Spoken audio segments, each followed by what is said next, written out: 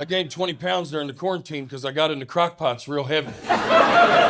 We've all messed around with a crock pot or two, but I bought a power strip. I started running 4 or 5 at a time. I couldn't believe that they invented something I could forget about and absolutely nail. I mean, can y'all believe that? I have ADHD. Nothing in this world's ever been built for me. Everything's built against me.